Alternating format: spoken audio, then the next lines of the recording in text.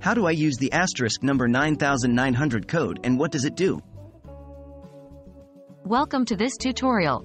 Today, we're going to delve into a secret code used by many Samsung smartphone users, number 9900 hash. This code allows you to access the SysDump menu, which provides various options for diagnosing and troubleshooting your device. What is asterisk number 9900 hash? The number 9900 hash is a special code that, when dialed, opens a hidden SysDump menu on your Samsung device.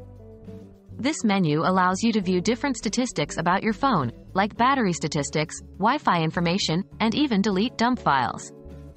Important note: this code only works on Samsung devices running on Android. It may not work on every model, as its accessibility can vary based on the device's firmware.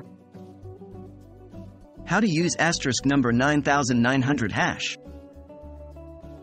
Here is a step-by-step guide on how to use the asterisk number 9900 hash code 1. Open the dialer.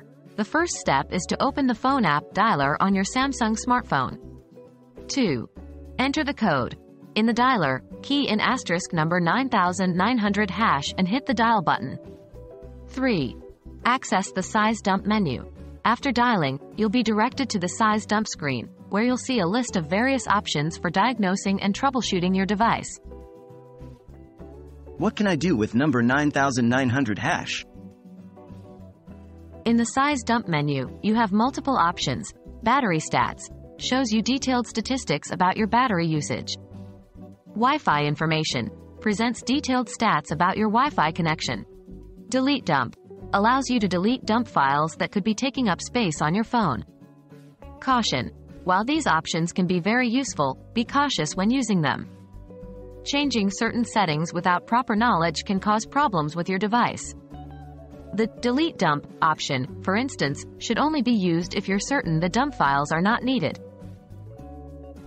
That's all for this tutorial on asterisk number 9900 hash, the secret Samsung code. Remember, while this can be a powerful tool for diagnosing and troubleshooting, it's important to use it responsibly. Always make sure you understand what you're doing before making any changes to your device. We hope you found this video helpful, and thanks for watching.